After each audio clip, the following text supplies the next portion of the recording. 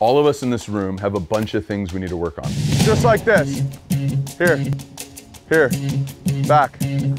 Good. What is the one thing that I need to do right now that will start to help me with the other things? You know, at QB Summit, what we're trying to do is we're just trying to help quarterbacks take a step.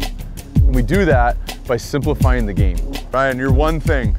Hands apart, hands apart, hands apart. If you're competing to be the starter for the first time in high school on the JV team, on varsity, if you're trying to make it into be one of the top quarterbacks in the country in Elite 11 or all these different camps, or you're already committed somewhere and you're just trying to get ready for college, what we try and do is help quarterbacks take a step. Just get my left arm off, and if I know I get that off. Love it, let's try it.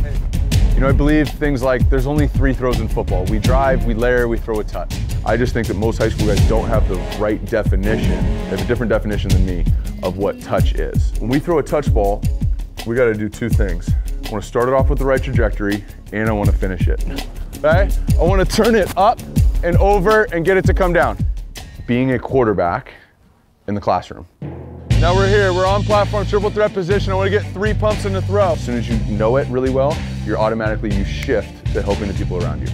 We only play the game 2 ways. We're either on platform or we're moving around off platform. So I'm here, 2, 3, and I want that 4th rep to look and feel exactly the same, okay? Just a heads up, next time you see a coach grabbing something and cleaning it up, it's a race to help him. Don't go through this as fast as you can, go through it. As fast as you can do it perfect. As fast as you can do it perfect, here we go. The top defensive coordinators and coaches are serious chess experts. You really are in a chess match when you're playing football. As a quarterback, like why I'm really excited to be here is because you're really more like the chess player out there. Control the middle, defend the king, develop the pieces, right? Where am I vulnerable?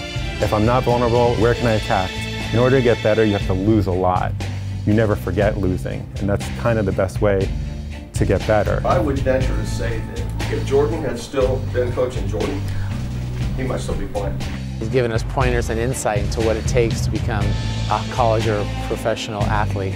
I really talk about journey a lot here at QB Summit because every quarterback's on one, and how you deal with success and adversity is essentially how good you're going to be. This is our first camp experience, and it's been fantastic. I think what Jordan does is actually pretty impressive.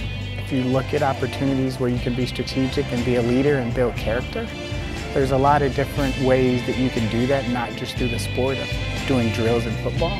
It's kind of like the Montessori of football.